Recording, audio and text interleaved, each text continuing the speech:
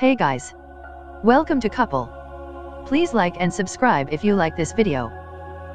Warner Brothers might be enlisting A-list talent when they reboot Green Lantern Corps, according to a new rumor about the future DC Comics movie.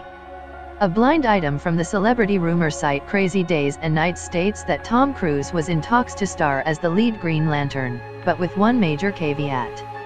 The rumor states that the character was going to be killed off in the script, but that Cruise would not take the role unless that was changed. The item originally ran in March of this year without Cruise's name or without Green Lantern mentioned, and now the site just revealed that information.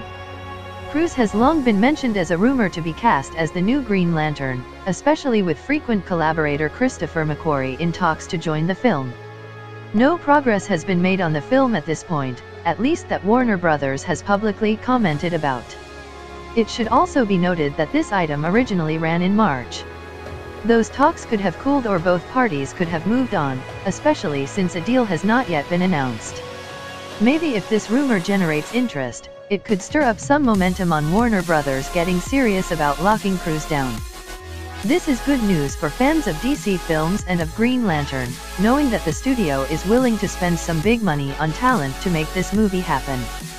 Cruise is one of the biggest action stars working in Hollywood, with the Mission Impossible series continuing to rake in money at the box office after 6 films. Cruise has yet to appear in a superhero movie, and it seems like a no-brainer that he would get involved with one of the most profitable genres in movie theaters today.